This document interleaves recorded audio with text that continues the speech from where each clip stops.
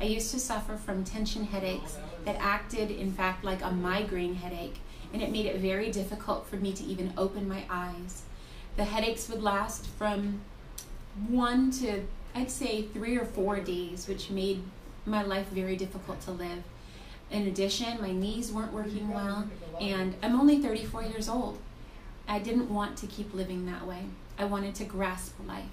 And so I feel like every day is a chance to take care of my health, and I feel like I'm getting the tools that I need to be my best healthy self here at Petrick Spinal Care. I highly recommend that.